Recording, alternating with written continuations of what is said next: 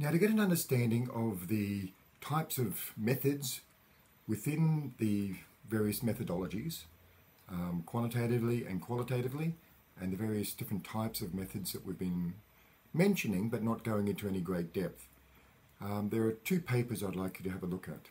The first explores three qualitative methods, looking at ethnography, case studies, and design-based research.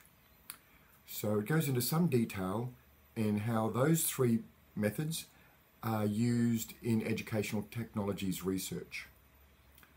And then the second paper, which is sort of more of a book, but I only want you to have a look at the first two chapters.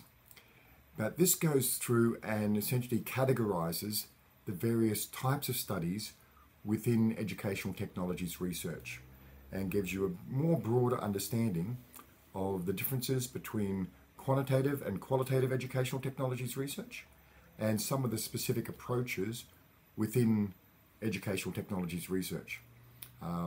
Looking at survey research, causal comparative research, correlational research and experimental research in the quantitative methodologies.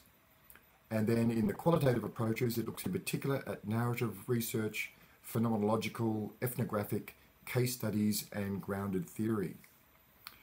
So these two papers combined give a good picture of the major types of research methods used in educational technologies, but not exclusively. There's quite a lot of other ones that are also explored. One of the ones you're exploring, the Delphi study as part of consensus research, is not well covered in these particular papers.